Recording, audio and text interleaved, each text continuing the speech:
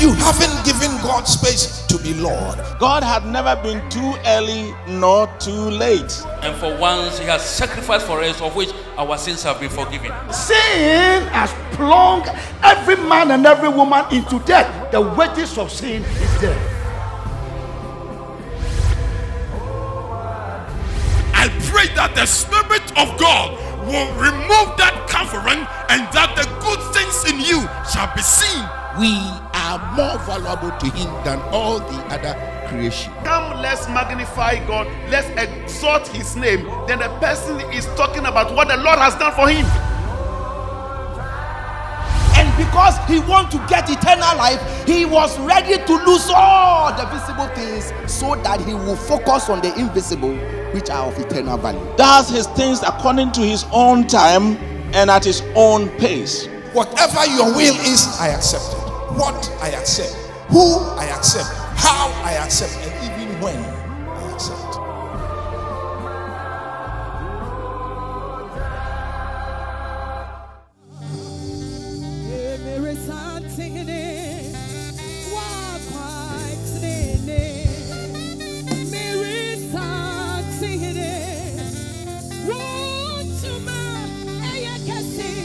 Lift up your hands with me.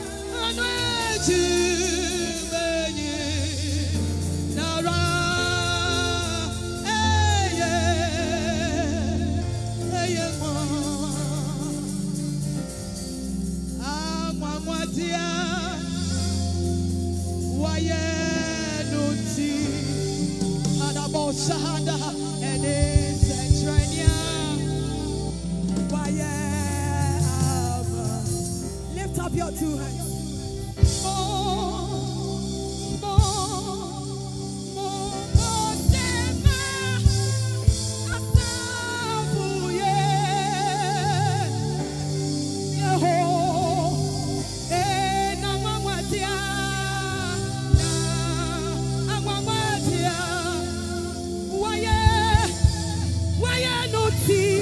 Hallelujah. And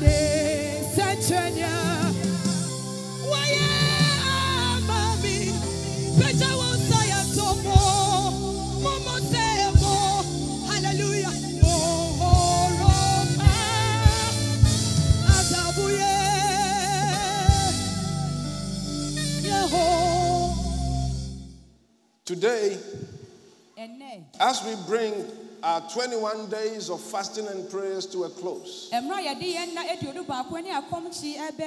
want to remind all of us that these 3 weeks we've been speaking about one person, the Holy Spirit. He is God. He's not just a power. He is God. My hope and belief is that these 3 weeks will not be a waste on us. And that after today, we will continue in the things that we have learned. So I'm here to remind us that our theme is when the apostolic started. When the apostolic started. When we talk about when the apostolic started, we are talking about the beginning of the church in the Acts of the Apostles. We are also talking about when the apostolic church began in the UK during the Welsh revival.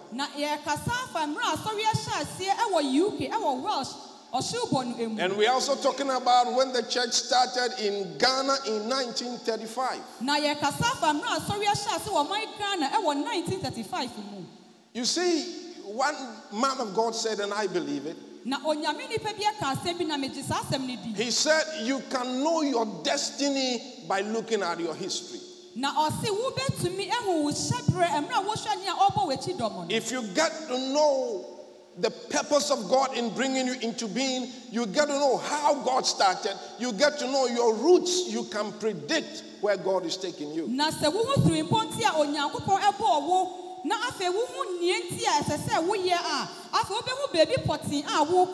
If we look at all these three periods that we are calling when the apostolic started, one thing is definite: the works of the Holy Spirit. What made a difference is the works of the Holy Spirit. When the church started in Ghana, they were not that many. But God used them to shake the nation. Idol worship came to its lowest point because of the Holy Ghost. Things aren't the same anymore. But we are saying that we are going back.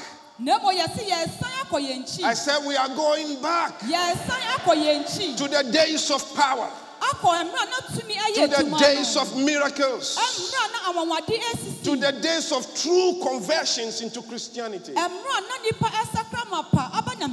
For we serve the same God.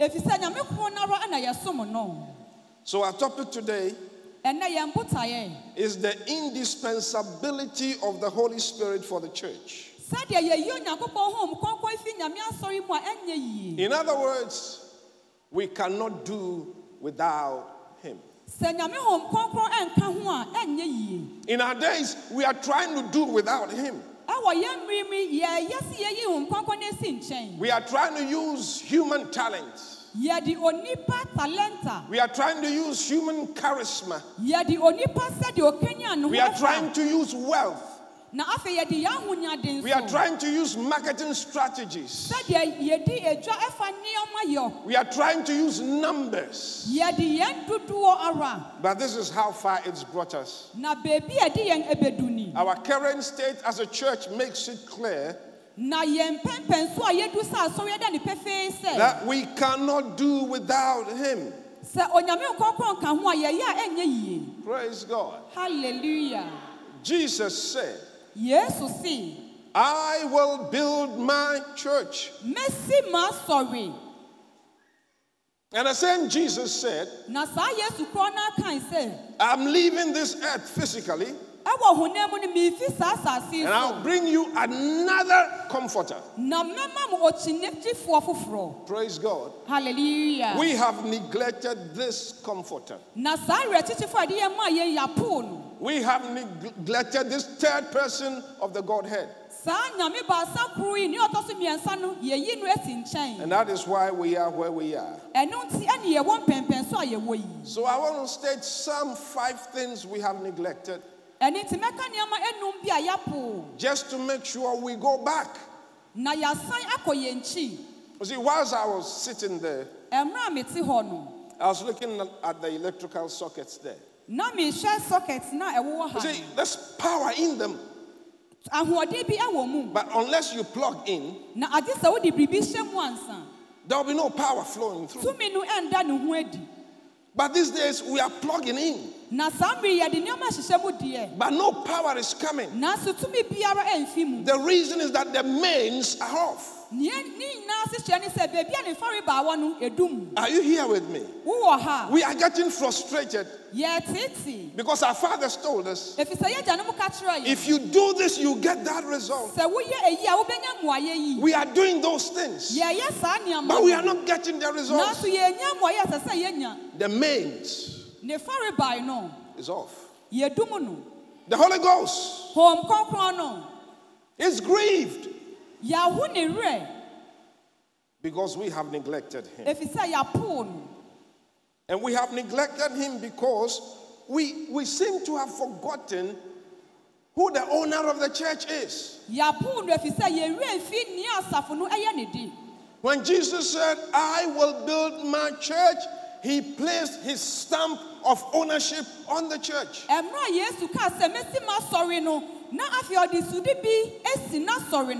The church belongs to him. It does not belong to men. The church belongs to God. The church does not belong to the council of the church. The church does not belong to the president of the church. The church does not belong to your pastor. The church belongs to God. And Jesus said he will build it. We just have to allow him to build it. He is the builder. He has given us instructions concerning his building. But today's generation disregards the authority of the word of God. When the word of God comes to us, we now want to analyze it to see whether we will obey it or not. I want you to know the word of God is good for all times, all seasons, and all places. So let us remember he's the owner, and let us give place to the authority of his word. The second neglect is the neglect of the Holy Spirit. We have grieved him with our unholy union with the world. We have loved the world and the things of the world. We have lived carelessly. We have lived in sin. And we have neglected him and replaced him with human systems. If we read James the chapter 4, the verse 4, it says, you adulterous people, don't you know that the friendship of the world means enmity against God?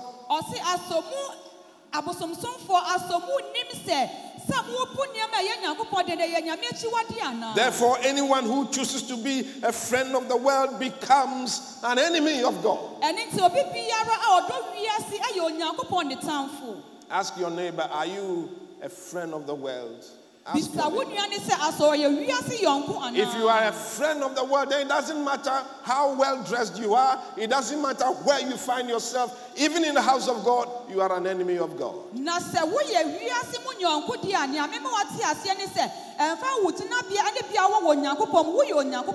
It says, love not the world, neither the things that are in the world.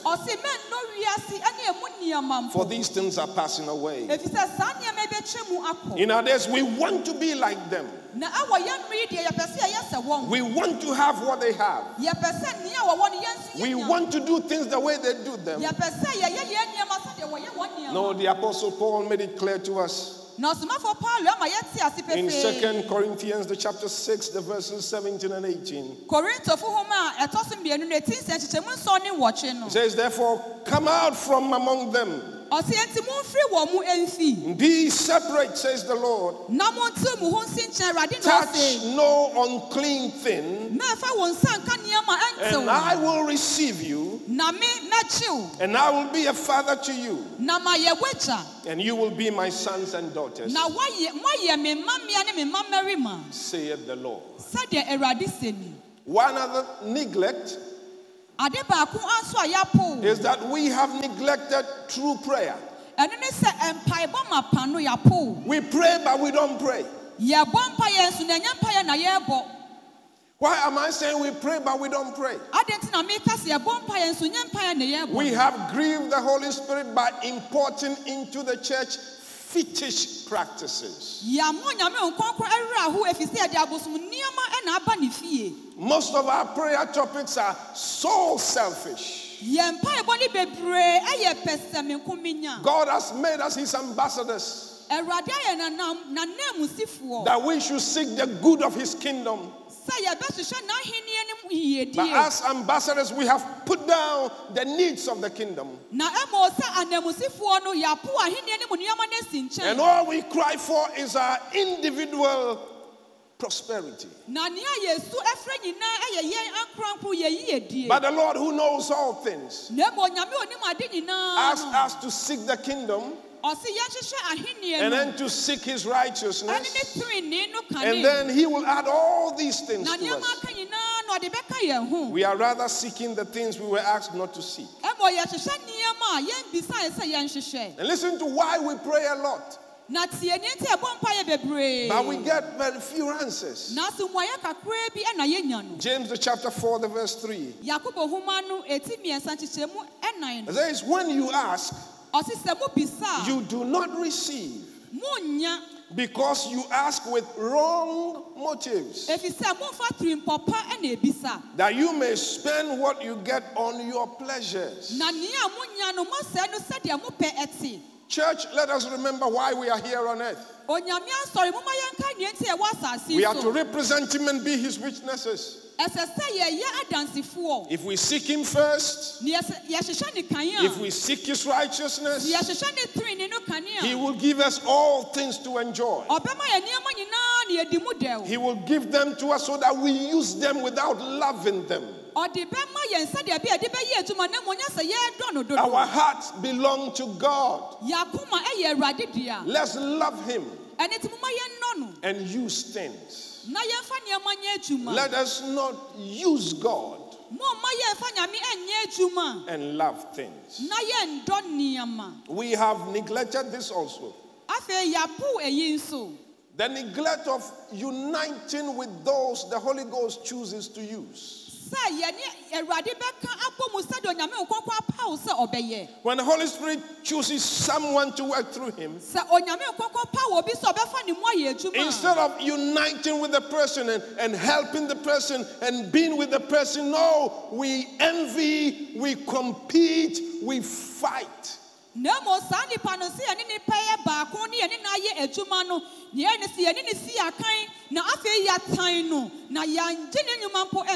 Why not me?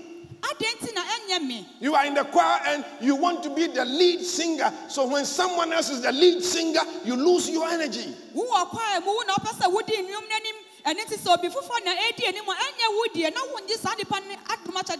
You want to be the best preacher. You are the pastor, but the deacon preaches better than you, and you have a problem.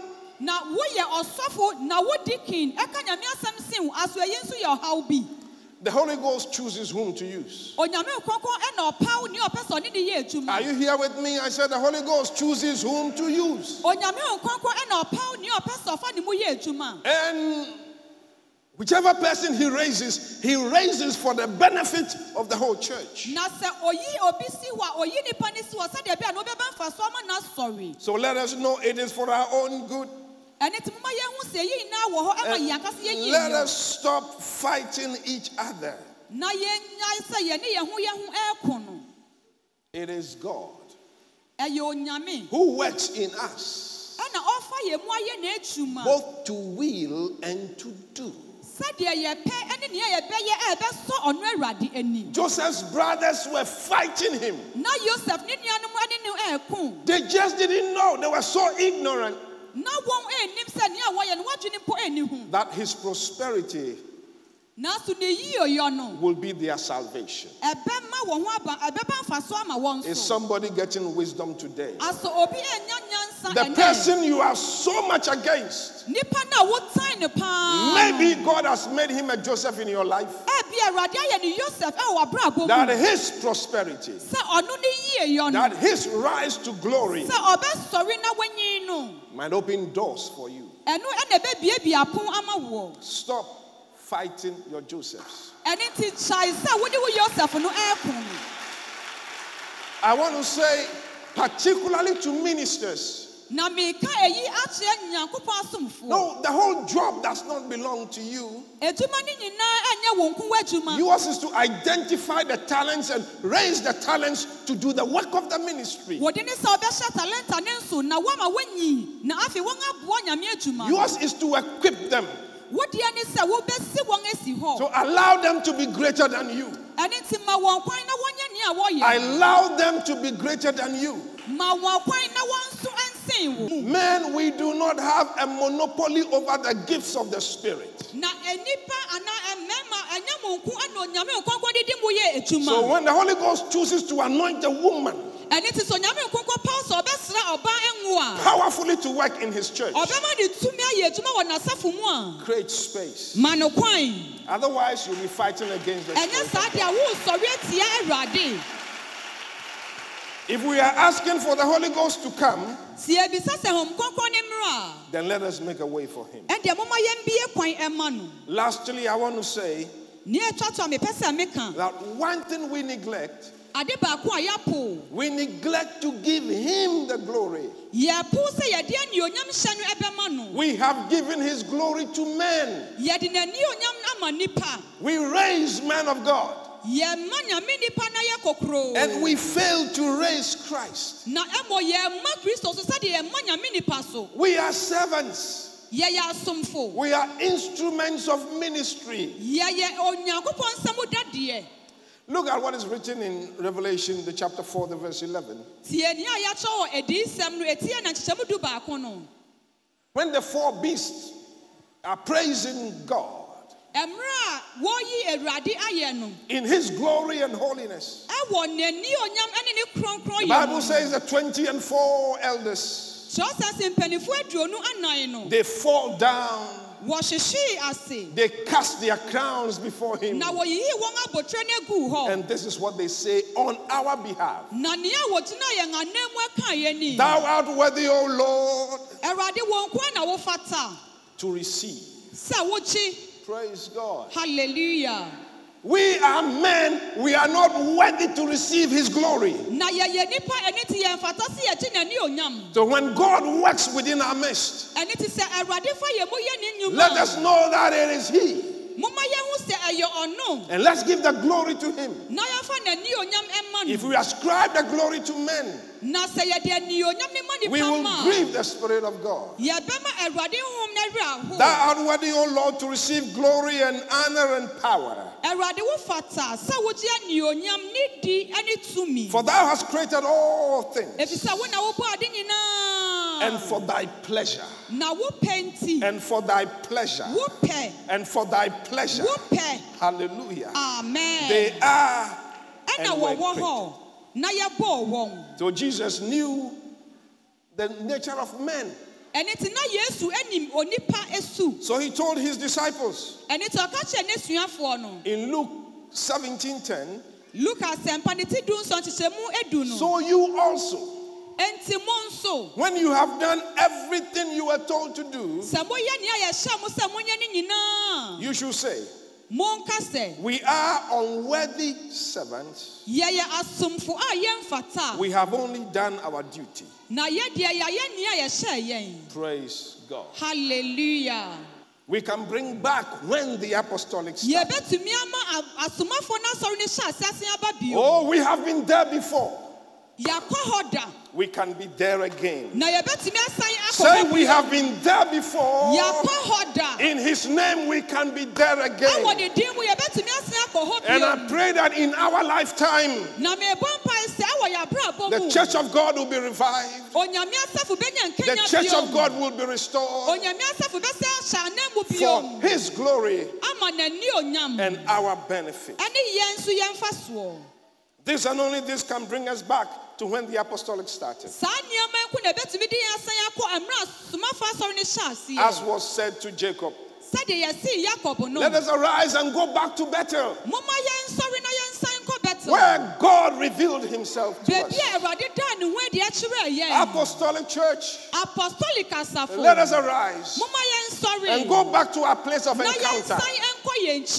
Let's go back to the God who called us when we were nothing and made us who we are today.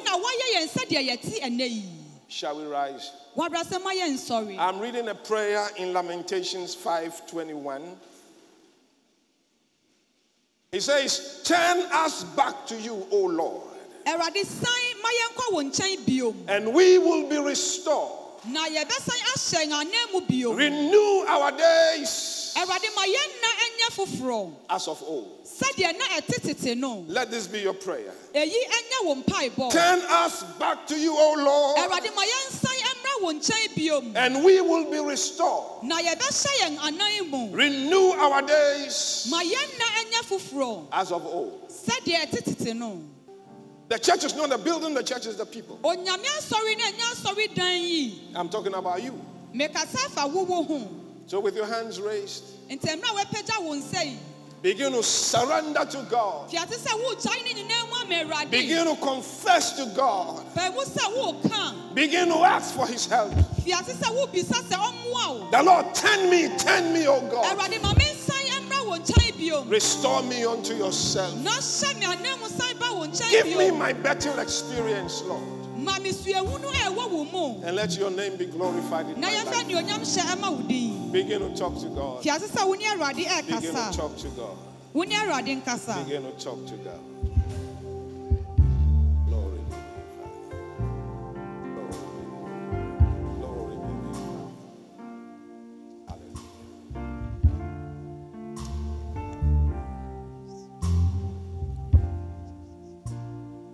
We bless your name, Heavenly Father, for we know that you will do it again. It is for this reason, Lord, that your Son came to die a necessary death. For this same reason that the Holy Ghost came, that the church of God might be a true witness. Have your way in your church, Lord. We commit ourselves unto you individually and collectively. Amen. Come and have your way. Amen. Cleanse us in the blood. Amen. Take your place once more. Amen. Let us experience you. Amen. Even as your word has promised. We declare, Lord, make us ready. Amen. Make us ready. Amen. In Jesus' name. Amen. Amen.